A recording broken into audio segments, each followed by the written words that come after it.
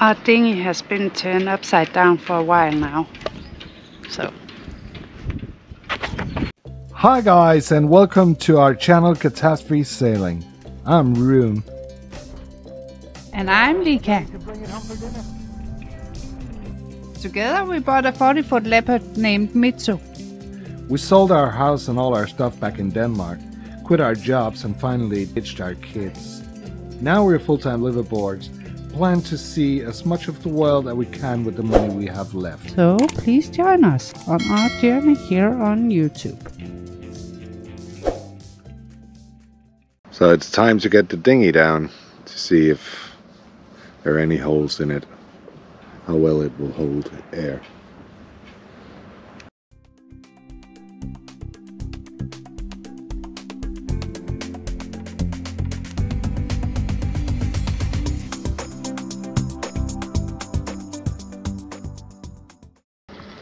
I'm going up to find the pump now.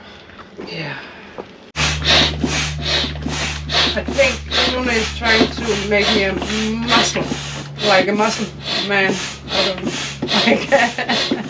don't know what to call it. I've used my arms all day, huh? And now it's my leg.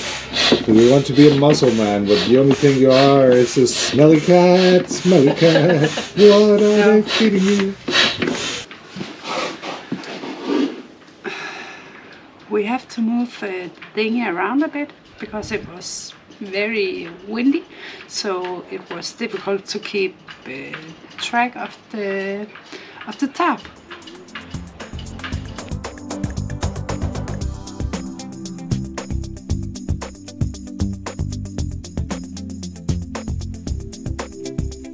This is pretty awesome.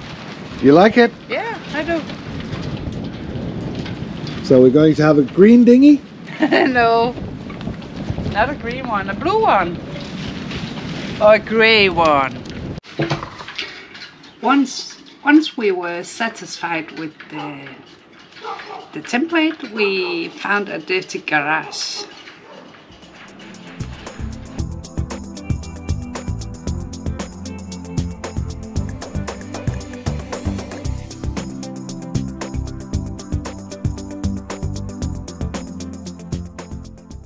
First, the template must be drawn onto the fabric.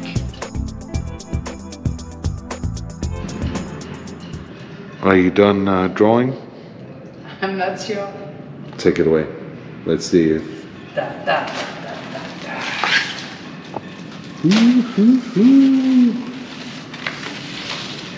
Looks like a dinghy. Yeah. Not really. Then it's time to cut exactly according to the lines on the fabric. It was a bit difficult, I think, anyway. The old rope will be cut off as we would like to put some new on. And that's Rune's job.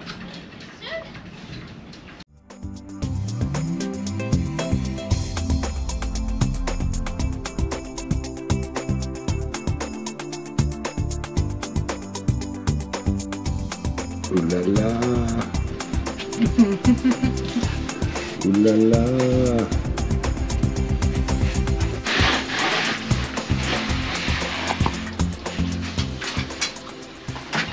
Then the edges must be sewn, and I'm not a great master at that. I'm still practice. Woohoo!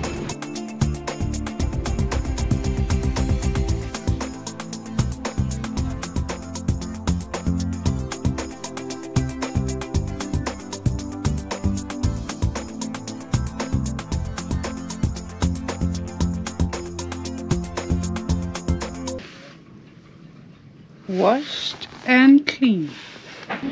Dry fit of the dinghy cover. Now with strings attached.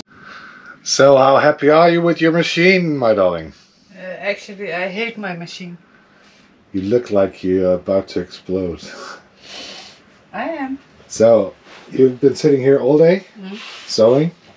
How much did you sew? Not much. 2 of them. Only the patches of them, right? Yeah.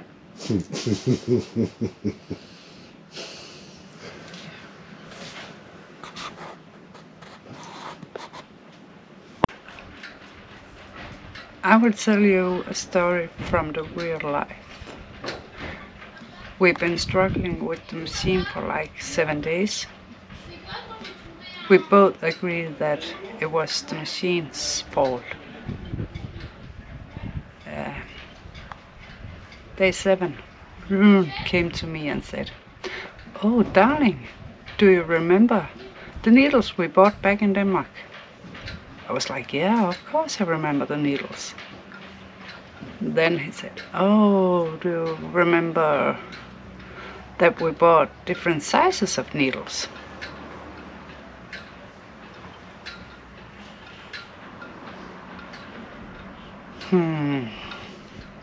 So it was the size of the needle that was the problem, not the machine. Oops. You're getting smarter for every day that passed. We do anyway. I was so excited when I saw that we have one more logo. So Rune thought of using it for the dinghy cover. He's a smart man.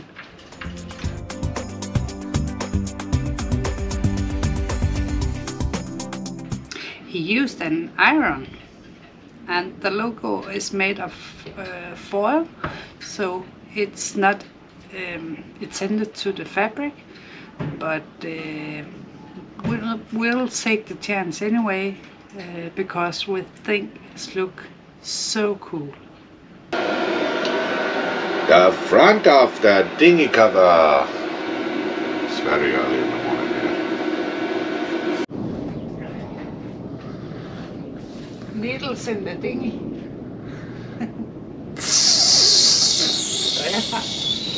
Oops, it is.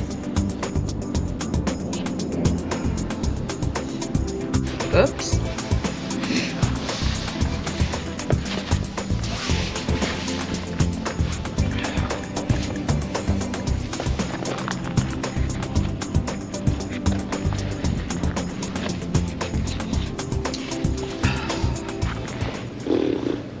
Now with strings attached. I'm trying to make the best design for the end of the dinghy cover. So you ran out of material? Yeah. So you're going to use that one instead? Yeah, it's fine enough.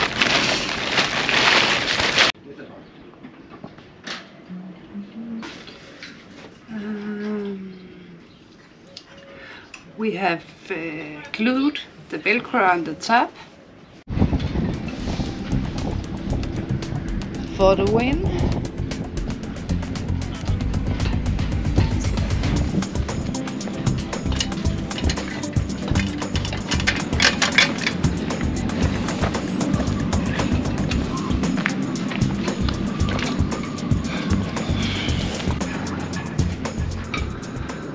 This is very difficult actually.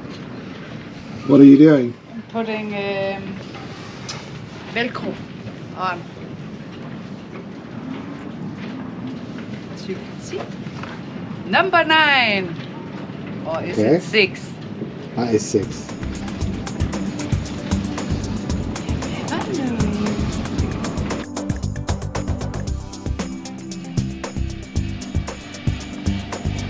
Not done yet, but almost.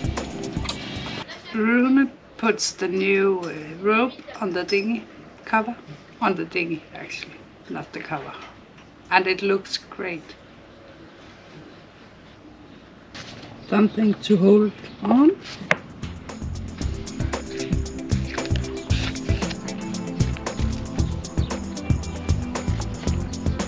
This one is shiny in the dark. I have made a small bag or storage for the rope. You can put it in here.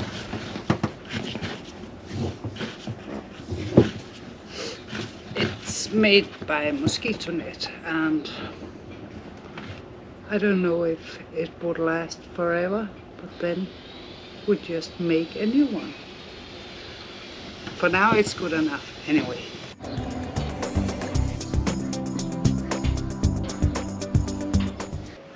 Whoops, we haven't put Velcro on the bottom yet.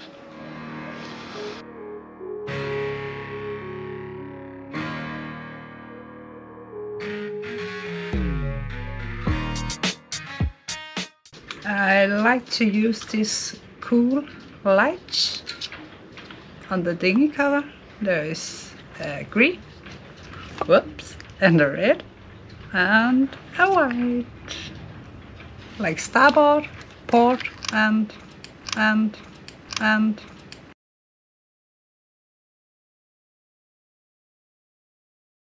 pretty cool. We bought them back in Denmark last time, so, but I haven't found out yet where to put them, on the cover or on the rope. I don't know yet. So a job for later on. That's nice. And of course we need to find a name for the dinghy.